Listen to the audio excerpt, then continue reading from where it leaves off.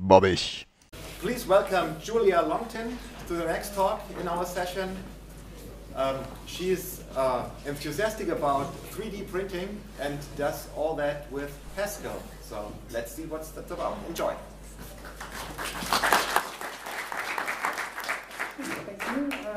Before we begin, if you want to follow along these slides and can't see them for any particular reason, the source of this is all on the bottom of the screen here. So I'm Julia Longtin. I'm a free software developer. I've been developing free software for roughly 20 years, from everything from the kernel up. I work at wire.com, but this has nothing to do with my workplace. We're an encrypted messaging company, nothing to do with 3D printing. I maintain ImplicitCAD, and I'm actually the author of a slicer as well, H-Slice. I say maintain ImplicitCAD because I'm an operations engineer by trade, so I'm sort of exposing the functionality that's there. I'm not quite, the math of some of this is still a bit above me. So I've run 2 different hackerspaces for roughly 8 years combined back in the States. So one in Washington, D.C., and one in the middle of the United States in Fayetteville, Arkansas. So I started maintaining ImplicitCAD after I took over HackDC. So I have experimented on all of the people who would stand still for 5 minutes and talk about 3D printing there. I'm a transhumanist. I would prefer to be 3D printing people instead of plastic, but right now the printers I have at home are just of the plastic variety.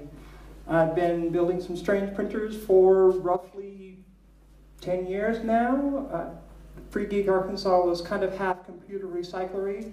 So I ended up with all kinds of weird pieces and just implemented them in the machines that I built.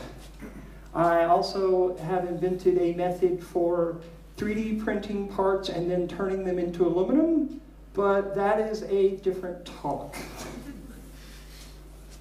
So ImplicitCAD is a programmatic 3D modeler.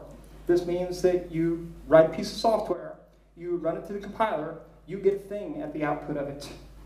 It was written by Christopher Olav back in 2011, but he has left the project to get involved in some San Francisco artificial intelligence startup thing quite a long time ago. So it's licensed under the AGPL v3, in part because at the bottom here I have a link to the online editor, and I want to make sure that somebody else doesn't set up another online editor, write a better version, and then not give it to the community in general. ImplicitCAD is written in Haskell, which, well, it's interesting from the perspective of finding other developers. ImplicitCAD basically breaks down into 3 pieces. You've got a rendering engine, you've got an execution engine for a language called SCAD. Has anybody here 3D printed objects before? Show of hands. Okay, anybody who should raise their hand design any of their objects? Okay, so SCAD is probably one of the things you were using to do that. I use the generic term SCAD here because there are multiple engines that are kind of implementing the same language. It's not really the same language. It's sort of like you would consider C and C++. They're C-ish, and there's Objective-C. There's kind of this family, and if you squint at the code just right, then you can believe that code written for one of them is written for the other of them, but in practice they're a little bit different.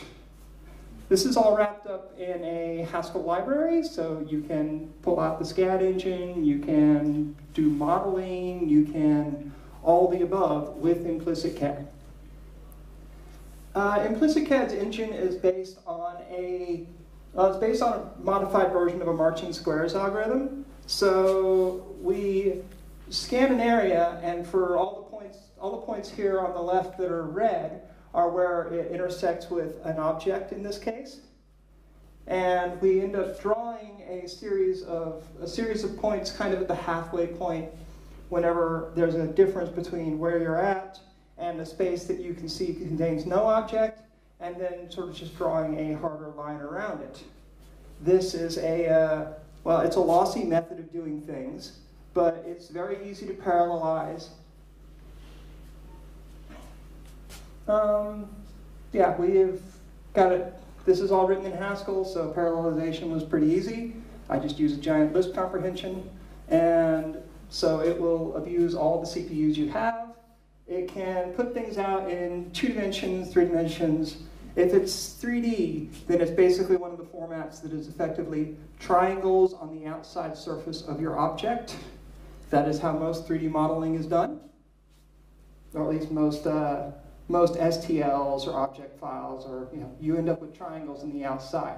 So it's really hard to go from triangles on the outside back to your original object, which is a problem that we have in the community.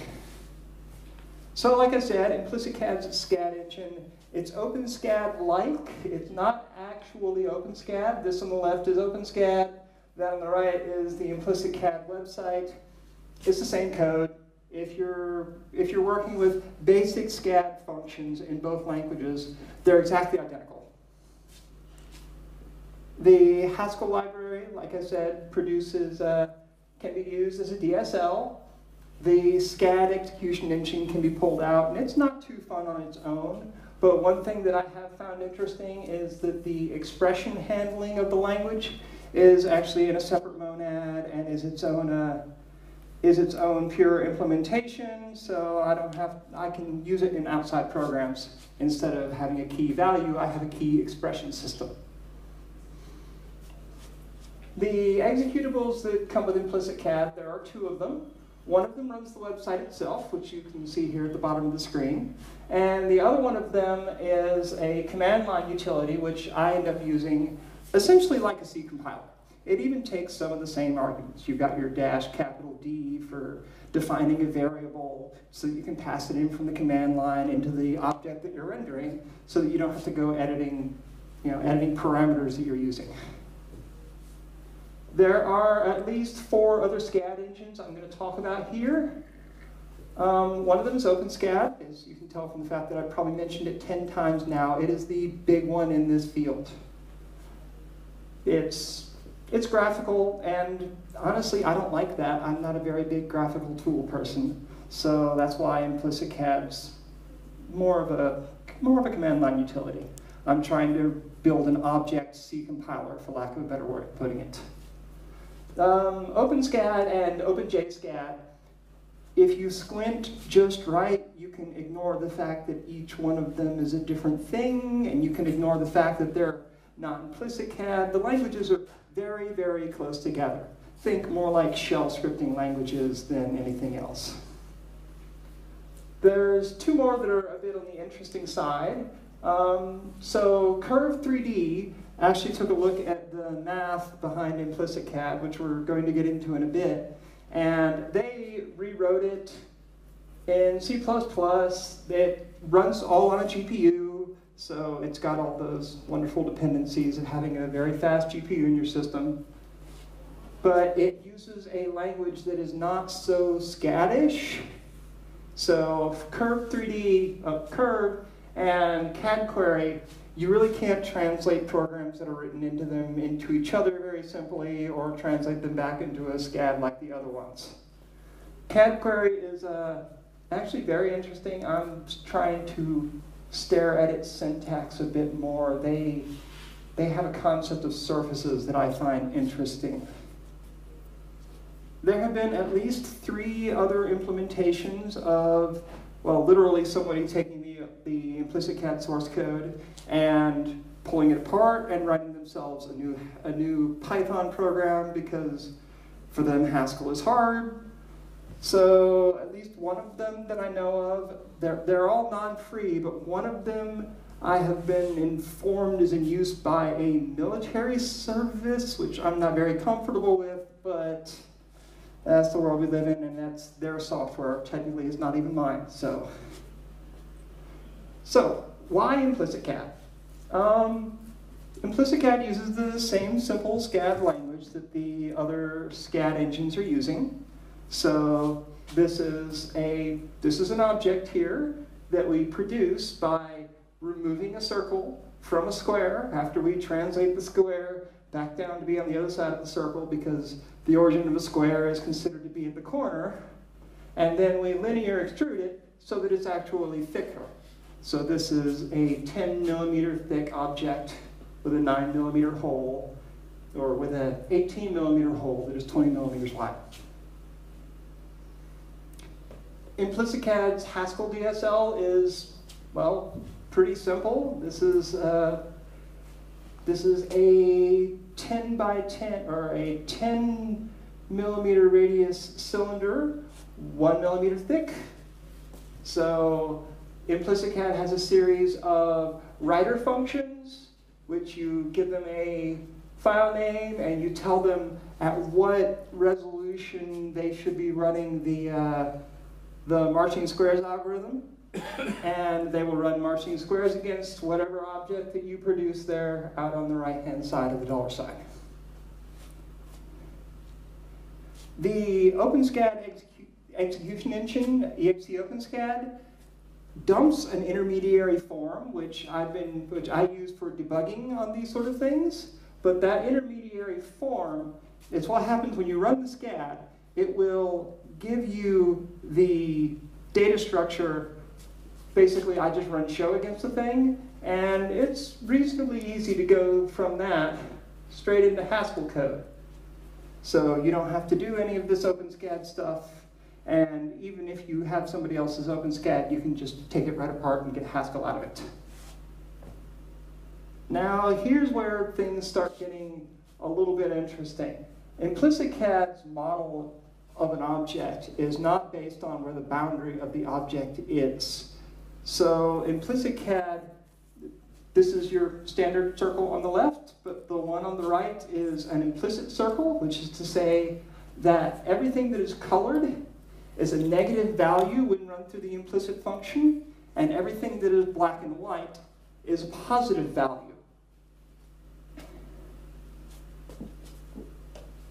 Yeah, I abuse list comprehensions. This is the two-dimensional form of putting triangles onto a surface. So if you have a drawing and you want to get it out of ImplicitCAD, it covers it in triangles, and the three-dimensional version of this would not even think of fitting anywhere near on these pages. So I'm going to go over a little bit of basic CSG to start with, your constructive solid geometry, so that you can recognize the difference when we're looking at using implicit formulas for this stuff. So here's our circle and here's our square. The interesting thing about the square is, of course, that the corner of it is at the corner of the square, not in the middle. I could tell it center equals true on that line, and it would actually center the thing, but I tend not to do that because then I forget it, and then I screw up my models. So here's translating it back to the center. So use a translate function to do that. There's also a union function for putting two objects together. And at that point, they can be referred to as one object. When you're trying to remove, say, I want just the corner of that circle, so you put a square on the corner, and then intersect it with the circle, and you'll get just that pie-shaped piece. And if you ask for the difference, then it will occlude the circle with the square, giving you that Pac-Man shaped piece. This is the same thing over again, because I am a boring and repetitive person, except that this is Haskell. So write SVG of our circle gives us our circle. Write SVG of our, in this case, rect R, the R and that 0 are going to be important in a bit, gives us our square. It's a rectangle that's from 0, 0 to 20, 20. The same thing is true with our union function, with our translate function. They're just regular Haskell functions you can abuse. Here's our intersection and our difference. Note that there are still R's and zeros there. This is for rounding functions, which will come in later. There are other primitives that I'm not even going to bother going over. There, you can have polygons, you can have cubes, you can have spheres. We actually had a model of we referred to a cylinder earlier. There are also other operations that you perform to CSG objects, scaling, rotating, or taking a two-dimensional object and extruding it in a direction to give yourself a three-dimensional object. The flow control in a SCAD language, this is true for all of them, it's effectively trying to be C-ish. So fors, ifs, else. I guess you could also call that a bit bash-ish. The only interesting thing of note is that we have a module instead of module to declare a component that you're going to reuse and that you pass arguments into the same way that we would a function. And there are functions in the language, but they're effectively being treated in all of them the same as modules. The difference between the two is something that is still being worked out in the community. So here's a disk. It shows kind of the reusing of modules. So I usually end up writing my code sort of in this fashion where you start, I start from the bottom, where you've got the call of the function that's above it and the function above that. The important thing is that all the parameters are actually passed in on the function call, and the functions themselves, or the modules themselves, I'm still thinking in C here, the modules themselves have no constants in them except for the primitive stuff that you need, diameter divided by 2. This one here is kind of bead. So it is two cylinders, one of which is differenced from the other cylinder, giving us a hole in the middle of the thing. And again, just from a keeping my code sanitary perspective, I've got the parameters actually in the function call rather than in the object itself. You can just write this raw like we were doing earlier, but I tend to write an object so that they're reusable. Okay, so implicit CSG. This is the thing that like 3 or 4 programs have run off with so far, and nobody has documented. So in implicit CSG, you use a function to describe the object, and in the case of something like a square or a circle, it looks about like a distance from the edge, but as you start unioning and as you start actually operating on these things, that abstraction falls apart, but the edge still remains in the same place. So the interior of your object is a negative value, the exterior of your object is positive, and the border between those two, where you actually hit 0, is the edge that we would consider the object. So I'm going to apologize a little bit ahead of time for the way that I write functions, because they're not really mathy, they're not really, yeah, they're functions.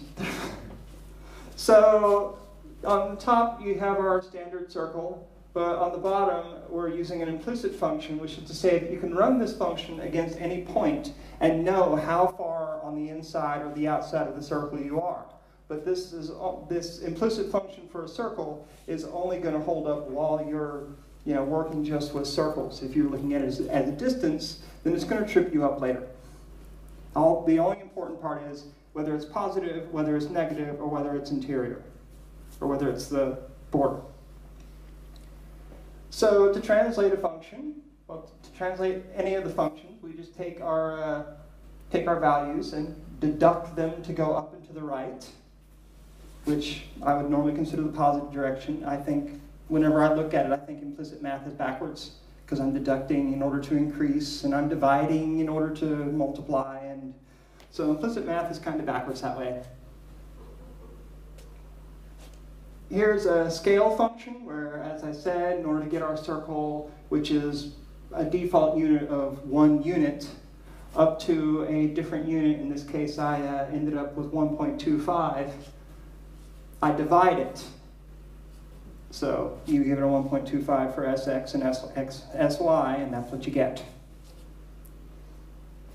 So here's our implicit function for square. Yeah, sorry about the top one. My math and my programming gets all mixed up.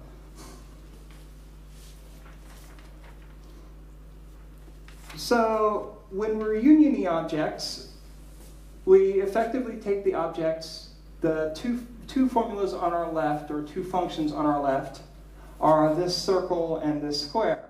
But if you take those and you move them a little bit, which is what the 0.25s are about, and then you take the minimum of the two of them, you get yourself one formula that is both objects combined. So remember I was saying that if you're looking at it as a distance from edge, you're going to start tripping yourself up? Yeah, those red spots in the middle are definitely not distance from edgy anymore.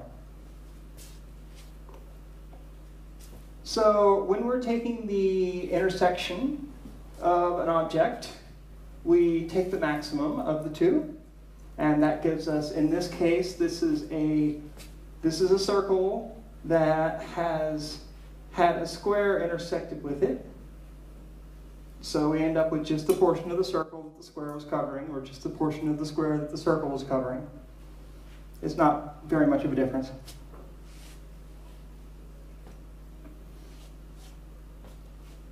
So this almost dead looking Pac-Man, because I didn't separate it off by 0.5, I separated it by 0.25, is what happens when we take the maximum of the thing that's going to be removed from, and the inverse of the thing being removed.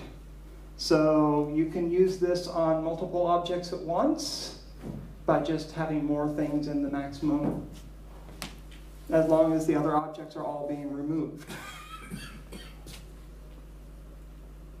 Now, this is the thing that most just edge modelers have a problem with. So if you're trying to round a space in between two objects, that's what the equation ends up looking like here, and that gives us a circle where the space between the circle and the square kind of end up melting together, which structurally is very useful.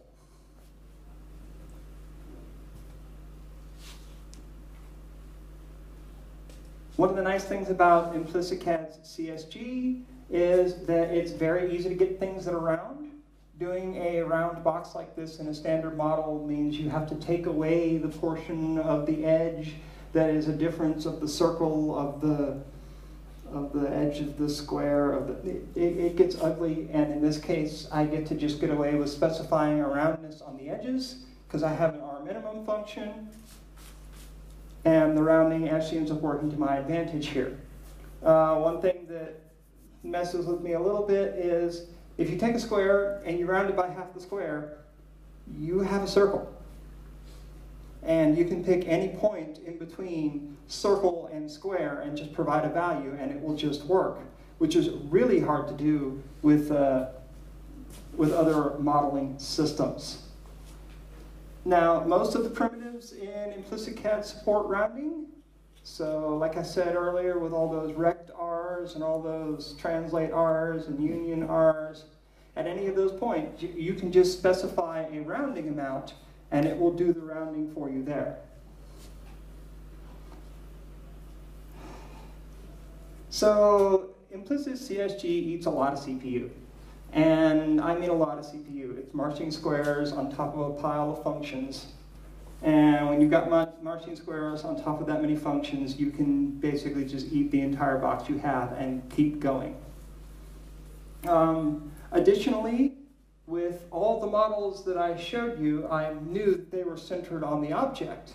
But when you're working with just a raw equation, you don't really know where in space that is by default. So you have to keep a track of where your model should be, and also what the formula of the model is, so that you can make sure that you render the right space. If you render the wrong space, you end up with objects that are not even rendered at all or halfway out of the frame. So one thing that's important when you're rendering these spaces is you want to get your rendering window as close as possible to being tight against your object. So that's one thing that we've managed to make a lot of progress with in ImplicitCAD the last year or so, is tightening up the window around our objects so that the only thing that is rendered is actually what we want, instead of rendering empty space and just wasting our CPUs. There are a couple of implications to the fact that we are using Haskell for this. We are generating and using functions inside of arguments, but when we do that in ImplicitCAD, we're kind of passing a function around that returns values, so we can't do something like show the function. Showing functions is verboten. So it makes it difficult to print our intermediate dump. Our list comprehensions parallelize well, but yeah, there is not much overlap between 3D printer people and Haskell people, and when you add to that circle an overlap of people who are very strongly in favor of strong copyright or strong copyleft protections, that circle is about here. Additionally, I've run into the issue where my users will constantly go, hey, this is abusing one CPU and I want this to go faster. But you've got to tell your users to, plus RTS dash capital N dash QG to actually get it to use all the CPUs and use the parallel garbage collector. And I'm not sure if there's a good way out of that yet. I have not asked that many other Haskellers. So if you know how to make my program parallelize by default, just come see me after the talk. So like I said, ImplicitCAD lets us use functions as arguments to many of these open SCAD, other SCAD type functions. So this is a linear extrude of a set of five circles. So we take a circle, we take 5 of them, and we kind of lay them out in an X pattern. We round them, which is what the union R equals 8, so that it has kind of this rounded section between them. Let me see if I can actually, hey, does that? No, it doesn't. Ah, yes it does. So this rounding here, so that they're not actually 5 circles anymore. And additionally, we extrude that vertically, just like you're extruding something out of a tube of toothpaste. But when it extrudes, we're applying that 35 times cosine h times 2 pi divided by 60, so that we get a nice wave function out of it as it goes up. It is actually changing its rotation as it goes in the positive direction. The twisting is not the only thing that we can do with a linear extrude function. So we can also vary its height, so you can kind of do a bump mappy sort of thing as you're extruding it in the positive direction. As I showed you a moment ago, twist, but we have at least one problem here that with scale. So if you're scaling and you're going in a positive direction, how do you make a box around what you're doing if you can't model the function that is actually being called here? So what we're doing right now, and what we're trying to get our way around, is we're sampling the function that you're scaling it by at I think it is 7 different points, so that we can get a rough idea of what the maximum bound of what you're scaling is. But since we don't have any way to model the function in this language, then we're not able to really hard get that box in as close as we would like. So scale ends up giving us issues. Another thing we can do as we go up is we can also translate it in a direction. So, kind of a real world problem here. So this is my 3D printer I dragged with me from the States. Don't ask me how shipping ended up working on that. So I am reprinting my 3D printer, one piece at a time. It's Lulzbot is the vendor, and they are a very positive open source company, but at the end of the day, remember I was saying that an object, when you get it in an STL form, is kind of just triangles around the outside surface of the object? I don't consider that source code, because it just lets you produce the object that you originally had. It doesn't let you change that to fit with the parameters of your machine. So I'm slowly reprinting this machine piece by piece. Part of the problem there, though, is that when you're producing a machine like this, and some of the measurements are really hard to get, you end up with some strange stresses on the hardware. So for instance, here, if you look at this spot here, that is a crack that is occurring in this part. And from a problem that I had initially, see, this part is the successful one. There were a whole series of these pieces that just immediately snapped right off the surface. And the reason for this wasn't that the plastic was particularly defective or anything like that. I mean, the parameters here, I probably have the thickness of this part just a hair wrong, or there's a piece of the machine a little bit out of tune or out of spot. But this, oh wow, that totally just did not come out on this projector. Okay, well, this is a model, it is a cross-section of a cathedral, and the important part here is that you see the coloration patterns. That is how force is distributed in this type of an object. So in this case, they're trying to protect against wind, literally just knocking the thing down. And so if you see, they're using curves all throughout this to distribute their force. By having a curve to distribute the force, it survives longer. These cathedrals have survived till now. And I essentially ended up doing that on my 3D printed pieces. So this here, this is that part that you were just looking at. And I put a curve between the point at which it grabs onto that bar and the flat surface that is the mounting point for this part.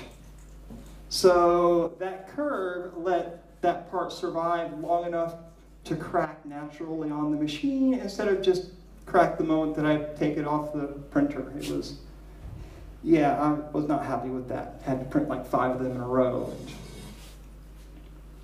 So one thing that I'm trying to do in the future, as I've been ranting here, functions really should be more modeled as a type in ImplicitCAD. We should keep them a little bit more parsed so that I can predict what that scale object will do. And also we have a series of users have been asking to write their own implicit functions and just run them through the engine. So we're hoping to expose that. So I mentioned that I'm the author of HSlice. HSlice is a slicer for 3D printed objects. So it converts an object into a series of layers so that you can actually print the thing. I'm trying to build a 100% Haskell 3D printing stack. So I'm trying to work with more rotational motion printers because I'm building one. Source code is all up there. Please help. I know, Haskellers. OpenSCAD itself has been getting a little bit more functional. So in ImplicitCAD, I don't have to worry about adding functional programming to the language. I'm already in a functional language, so if I want to map an object against I can just do that. But in OpenSCAD, they're actually starting to get to the point where they can pass around functions, which is an interesting feature. It is in their nightly, but they do not have a release of it yet. So I'm hoping they start getting into the functional programming world as well. And associate of mine also built something they're calling ImplicitCAD, which is an interesting, funny joke because let me explain the joke. I'm good at that. So with ImplicitCAD, of course, you can't see a thing because it's a compiler. With ImplicitCAD, they're trying to put a graphical front end on it, the same way that OpenSCAD's front end would work. So they've built it and it works, but yeah, they've got other things to do too. So it kind of just sits there. Any questions?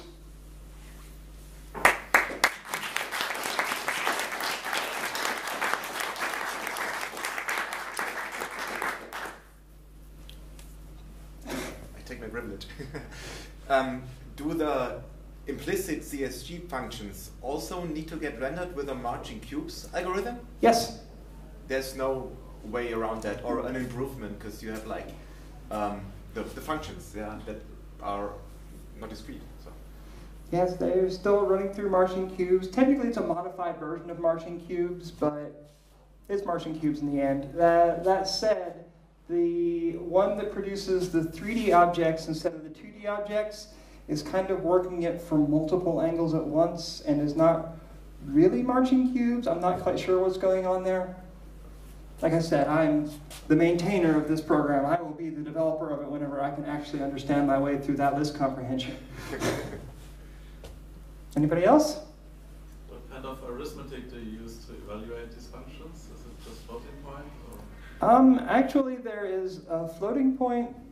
We're using double precision, but we also have a fork which has been long-lived and unloved, which does this using rationals and just completely eats all the CPU, but will get you an answer. In back?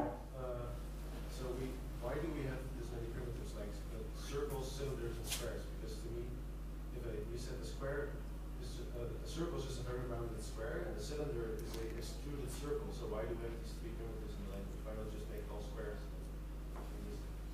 And implicit functions? Yeah. Yeah, I'm trying to make it where we can just drop the entire CSG part. As a matter of fact, when I use the engine inside of HSlice, basically to parse its own command line, I tell it, don't even bother having CSG functions, so that I don't have to worry about somebody telling me the width of the printer is circle.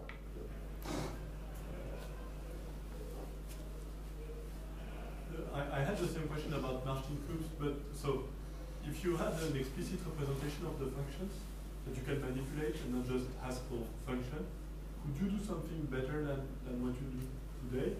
Or is it more about debuggability and predictability? If I could fix it, I would. Yes? So you mentioned that the rational arithmetic version is a fork. Mm-hmm.